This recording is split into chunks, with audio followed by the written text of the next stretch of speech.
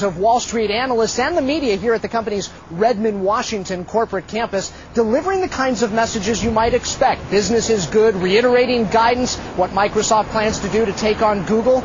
But then there was the live product demonstration gone awry.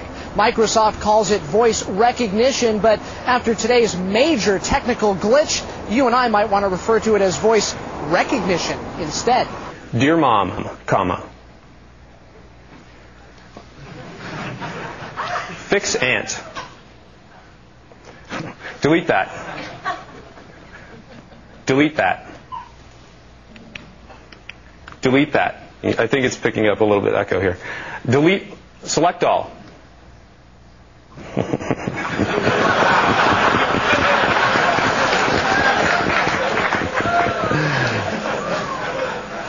Okay.